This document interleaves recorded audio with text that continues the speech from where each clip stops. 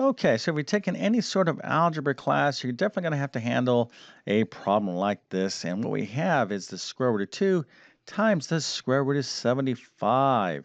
So we want to do this problem, but we don't want to use our calculator. So put your calculators away.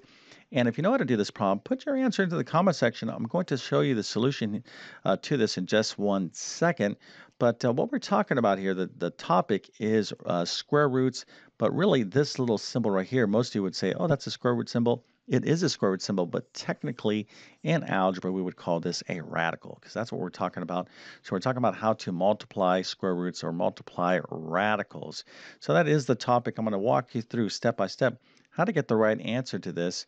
But anyways, before we get going, let me quickly introduce myself. My name is John. I'm the founder of TC Math Academy. I'm also a middle and high school math teacher. I've been teaching math for decades, and I'm telling you right now, you can be successful in mathematics. And I'm especially speaking to those of you that struggle in math. Maybe you had a very difficult time with math. I'm telling you, I've been teaching this subject for a long, long time. You can do very well in math, but what you need is great math instruction, clear, understandable, and comprehensive. So if you need help in your current math course, or maybe some sort of special test that you're preparing for, something like the SAT, ACT, ASVAB, Teacher Certification Exam, GED, or if you homeschool, check out my math help program. I'm going to leave a link to it in the description of this video. I literally have 100 plus different math courses that cover all these various categories. It will help you out big time. Now, you should be taking awesome math notes right now. If you're not, work on improving your notes. That's really important to be successful in math. But in the meantime, you can use my notes. I'm going to leave links to those in the description of this video. And if this video helps you out, don't forget to like and subscribe, as that definitely helps me out. Okay, so I'm going to go ahead and show you the solution to this problem right now, and then you can see how well you know this stuff. And there you go. So the square root of 2 times the square root of 75 is equal to 5 times the square root of 6. That is the correct answer. And if you got this answer, let me give you a nice little happy face, an A plus, and a 100%. And we'll throw in a few stars so you can have an extra special day. Nice job. Okay.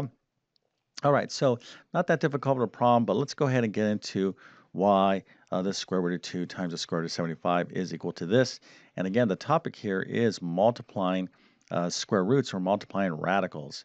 Okay, so when you're studying radicals and square roots, there's various different properties that you need to know. I'm not going to cover them all in this one particular video because we're just focusing in on multiplication, but this is one very, very important property that you need to understand about about square roots and radicals. And it goes like this. The square root of a, okay, times the square root of b is equal to the square root, one big square root of a times b. Okay, so if we have two or more little square roots and are all square roots, we could just write one big square root and multiply those values that are underneath those square roots. So it's very important that you realize and you don't confuse this rule with this kind of situation. Let me kind of break it down like this. So what if I had the cube root of 7? Can I multiply it by the square root of 5? In other words, can I go like this, 7 times 5? I'm just kind of following this rule. And of course, you can see I said no, okay? The reason why this is, you can't do this because this is the cube root and this is the square root. There's actually a little 2 right here, okay? So this rule only applies when you're dealing with the exact same radical. So in other words, here, if I had the cube root of 7 times the cube root of 5, could I apply this rule? Yes. So this rule applies not only to square roots, but in this situation as well. So this would be the cube root of 7 times 5. Okay. So again, this is a property of radicals that you need to know and not be confused with. All right. So with that being said, let's go ahead and apply this property to this problem right here because these are both two square roots.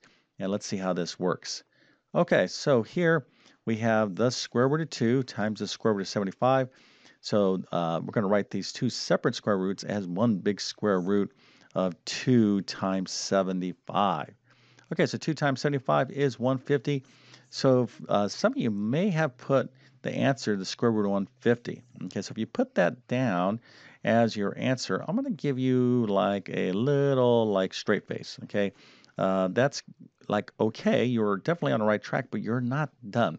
When you're dealing with square roots, it's imperative that you simplify those radicals. You simplify those values because your teacher is going to want you to understand how to do that. It would be very much like you doing a fraction problem and leaving your answer as 30 over 50. Okay, your teacher's going to be like, listen, you need to reduce that and simplify that to 3/5. Okay, so you don't leave your answers unsimplified. In mathematics, we always, it's kind of, part of the problem to fully simplify your solutions. So even though the square root of 150 is technically the product, okay, of square root of 2 times square root of 75, we need to see if we can simplify this. So we're not done yet.